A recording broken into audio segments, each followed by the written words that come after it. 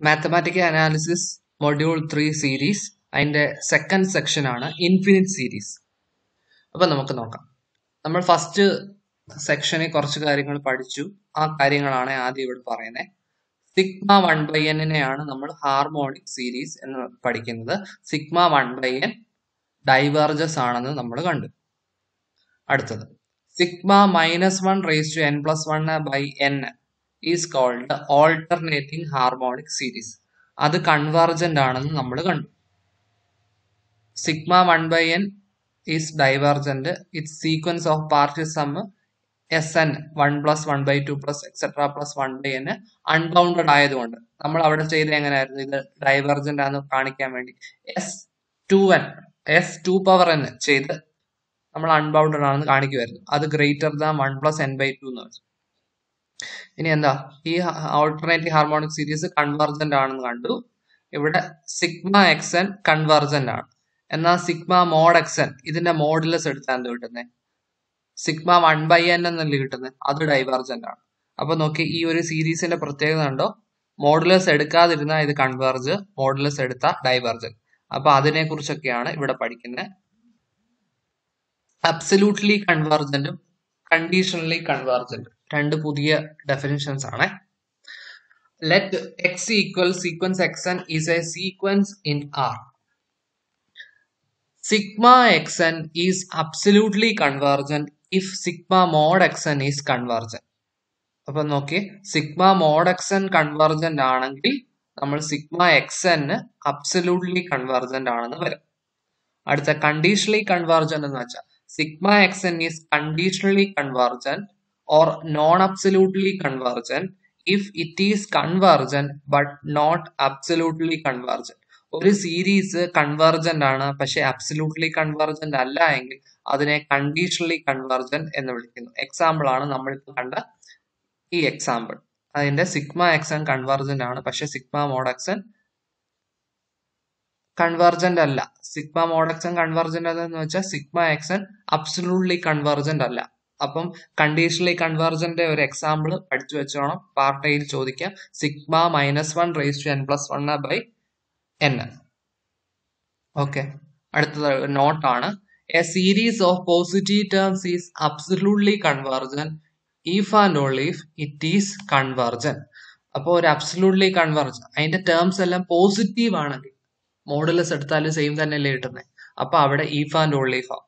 Okay, അപ്പൊ നമ്മൾ മുമ്പ് പറഞ്ഞു ഓൾട്ടർനേറ്റിംഗ് ഹാർമോണിക് സീരീസ് ആയ സിഗ്മ -1n+1/n കണ്ടീഷണലി കൺവർജന്റ് ആണ്. അതായത് കൺവർജന്റ് ആണ് പക്ഷെ അബ്സല്യൂട്ട്ലി കൺവർജന്റ് അല്ല. അടുത്ത ഒരു തിയറം ഇമ്പോർട്ടന്റ് ആണ്, പരീക്ഷയ്ക്ക് ചോദിക്കാൻ ചാൻസ് ഉള്ളത്. If A series is absolutely convergent then it is convergent. Absolutely convergent series എല്ലാം കൺവർജന്റ് ആണ്. അപ്പൊ അതിനു വേണ്ടി പ്രൂഫ് നോക്കി. Assume sigma xn is absolutely convergent. അതിന്റെ അർത്ഥം എന്തോ, sigma mode xn is convergent. അപ്പൊ കോഷി ക്രൈറ്റീരിയ വെച്ച് എന്താ പറയാ, given epsilon greater than 0 there exists m element of n such that modulus of mod xn +1 plus mod x +2 plus etc mod xn less than epsilon for m greater than n greater than or equal to capital M. Cauchy criteria നമ്മൾ പഠിച്ചിട്ടുള്ള സീരീസിന്റെ കൺവർജൻസിന് if and all if theorem ആണ്. അപ്പം ഇത് ഓരോന്നും എന്താ, positive numbers, അതിന്റെ മോഡുലസും എന്താ ആ വാല്യൂ തന്നെ. അപ്പൊ പുറത്തുള്ള മോഡുലസ് നമുക്ക് കളയാം. അപ്പൊ ഇങ്ങനെ കിട്ടിയല്ലോ. ഇനി sigma xnന്റെ sequence of partial some ആണ് sequence Sn.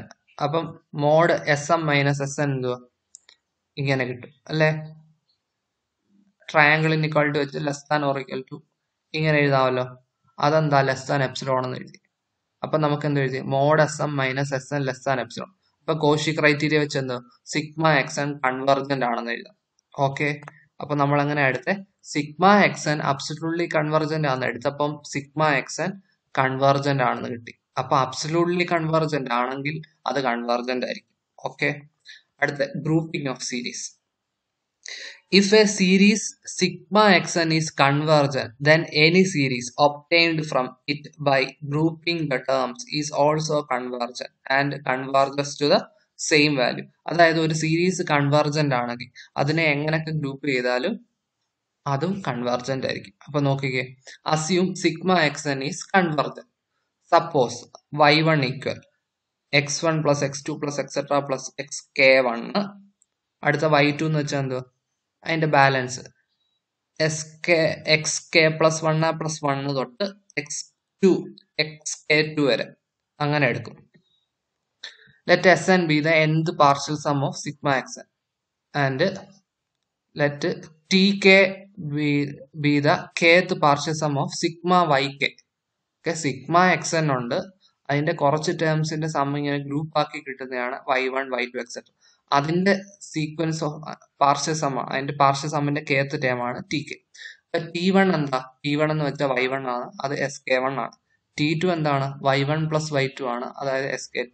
അങ്ങനാണെങ്കിൽ thus the sequence tk of partial sum of grouped series sigma yk is a subsequence of sequence xn of partial sum of sigma xn. അപ്പൊ എന്താ, sigma xn convergent ആയതുകൊണ്ട് ആ grouped series ആയ sigma ykയും convergent ആയിരിക്കും. കാരണം എന്തുവാ, ഒരു subsequence പോലെ കിട്ടുന്നത്. പക്ഷെ അതിന്റെ കോൺവേഴ്സ് ശരിയല്ല. കോൺവേഴ്സ് ശരിയല്ല എന്ന് വെച്ചാൽ എന്താ, ഇങ്ങനെ ഗ്രൂപ്പ് ചെയ്ത് കൺവെർജന്റ് ആണെന്ന് കരുതി ഒറിജിനൽ സീരീസ് കൺവെർജന്റ് ആകണമെന്നില്ല. ഇപ്പൊ നോക്കിയേ, 1 മൈനസ് 1 1 മൈനസ് 1 1 മൈനസ് 1, അത് അപ്പം 1 മൈനസ് 1 ഒരേ ഗ്രൂപ്പ് ആക്കിയാല് ഇതെന്തുവാ 0 0 0, അത് കൺവെർജന്റ് ആ, 0 കൺവെർജ് ചെയ്യും. പക്ഷെ എന്താ, ബ്രാക്കറ്റ് മാറ്റിയ എന്താ, -1 റേസ് ടു n അല്ലേ, n+1 അല്ലേ, അത് ഡൈവർജന്റ് ആണ്. അടുത്ത റീഅറേഞ്ച്മെന്റ് എന്ന് വെച്ചാൽ എന്താണ്, a series sigma yk in R is a rearrangement of a series sigma xn if there is a bijection f from n on to n such that yk equal x f of k. അത് rearrangement, അങ്ങോട്ടും ഇങ്ങോട്ടും rearrangement ആണ്. അപ്പൊ sigma yk എന്ന് പറയുന്നത് sigma xന്റെ ഒരു rearrangement ആണെന്ന് പറയുന്നത് എപ്പോഴാണ്, യുടെ ഇമേജ് എന്ന് പറയുന്നത് X of F of K, X F of K. F എന്ന് വെച്ചാൽ ഒരു ബൈജക്ഷൻ ആയിരിക്കും, അതൊന്ന് മനസ്സിലാക്കി വെച്ചേക്കണേ. അടുത്ത ഒരു നോട്ടാണ്, if sigma Sn is a conditionally convergent series in R and if C element of R is arbitrary, then there is a rearrangement of sigma xn that converges to C. അതായത് sigma Sn ഒരു conditionally convergent series ആണ്. ഒരു conditionally convergent series ആണെങ്കിൽ അതിനെ rearrangement നടത്തി സിയിലോട്ട് converge ചെയ്യുന്ന ഒരു series ആയിട്ട് എഴുതാൻ സാധിക്കും. Rearrangement theorem, state and prove rearrangement theorem എന്ന് ചോദിക്കാം. റീഅറേഞ്ച്മെന്റ് തിയറം സ്റ്റേറ്റ്മെന്റ് നോക്കിയേ, let sigma xn be an absolutely convergent series in R, then any rearrangement sigma yk of sigma xn converges to the same value. അതായത് sigma xn ഒരു conditionally convergent series ആണെങ്കിൽ നമുക്കറിയാം, absolutely convergent series ആണെങ്കിൽ, sigma xn ഒരു absolutely convergent series ആണെങ്കിൽ നമുക്കറിയാം, absolutely convergent ആണെങ്കിൽ convergent, then any rearrangement of that series converges to the same value. അപ്പൊ അതിന്റെ പ്രൂഫ് നോക്കി, suppose that sigma xn is absolutely convergent. Absolutely convergent ആണെങ്കിൽ convergent ആയിരിക്കുമല്ലോ, then sigma xn is convergent and let sigma xn converges to some real number x. അതായത് if epsilon greater than 0 there exists n such that mod x minus sn less than epsilon and sigma k equal n plus 1 to a to q mod xk less than epsilon for n comma q greater than n, where sn എന്ന് വെച്ചാൽ. അപ്പൊ നോക്കി, ഒരു series convergent ആണെങ്കിൽ അതിന്റെ sequence of partial some convergent, അതിന്റെ corresponding sequence of partial some ആണ് Sn, x1 plus x2. അപ്പൊ mode X minus Sn less than epsilon. Okay, n ഇനി n-നേക്കാൾ വലുത് n+1 തൊട്ട് q വരെ ഉള്ളതിന്റെ സമ്മേഷനും ലെസ് ദാൻ എപ്സിലോൺ എന്ന് പറഞ്ഞെടുത്തു. Okay, let m element of n such that all terms x1, x2, etc. are contained as in summons in Tm. Okay, x1, x2, etc. xm ന്റെ order മാറ്റി ഇങ്ങനെ rearrangement നടത്തുമല്ലേ. ഇപ്പൊ Tm is equal y1 plus y2 plus etc. plus ym. If m greater than or equal to m, then Tm minus Sn is the sum of a finite number of terms of xk with the index k greater than n. Hence, for some value q greater than n, we have mod Tm minus Sn less than or equal to sigma k equal n plus 1 to q mod xk, which is less than epsilon. That is, therefore, if m greater than or equal to capital M, then we have mod Tm minus x is equal to minus Sn plus Sn ചെയ്യുന്നു, split ചെയ്യുന്നു, ഓരോ ടേമും എന്തോ less than epsilon. അങ്ങനെ അങ്ങ് 2 epsilon എന്ന് കിട്ടി. അപ്പൊ എന്താ കിട്ടി? Tm converges to x. Tm എന്ന് വെച്ചാൽ നമ്മുടെ സീക്വൻസ് yn ന്റെ സീക്വൻസ് ഓഫ് പാർഷ്യൽ സമ, സിഗ്മ yn ന്റെ സീക്വൻസ് ഓഫ് പാർഷ്യൽ സമ. അപ്പൊ തീർച്ചയായിട്ടും സിഗ്മ yn ഉം കൺവെർജസ് ടു എക്സ് ആണ്. ഈ പ്രൂഫ് ഇച്ചിരി ബുദ്ധിമുട്ടാണ്, ഒന്ന് മനസ്സിലാക്കുക. അപ്പൊ എന്താണ്, ഒരു സീരീസ് അബ്സല്യൂട്ട്ലി കൺവെർജന്റ് ആണെങ്കിൽ അതിനെ ഏത് റീഅറേഞ്ച്മെന്റ് നടത്തിയാലും അത് കൺവെർജസ് ടു സെയിം വാല്യൂ ആണ്. അപ്പൊ ചെയ്തേക്കുന്നത് എങ്ങനെയാണ്? സിഗ്മ എക്സ് അബ്സല്യൂട്ട്ലി കൺവെർജന്റ് ആണ്, അബ്സല്യൂട്ട്ലി കൺവെർജന്റ് അല്ല, കൺവെർജന്റ് ആണ്, അതിന്റെ ലിമിറ്റ് എക്സ് ആണ്. അപ്പൊ നമുക്ക് ഡെഫിനിഷൻ അനുസരിച്ച് എന്താ പറയാ, ഏതൊരു എപ്സിലോൺ തന്നാലും ഒരു നാച്ചുറൽ നമ്പർ അതിന് കണ്ടുപിടിക്കാൻ സാധിക്കും. Mode X minus S less than epsilon. Also ഈ ഒരു ടേം കൂടെ എഴുതി വെച്ചേക്കും.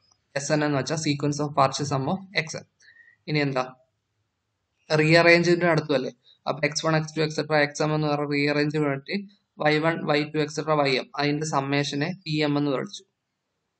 Tm മൈനസ് എസ് എൻ ആയിരിക്കും എന്താ, some of the finite number of terms X K with index K.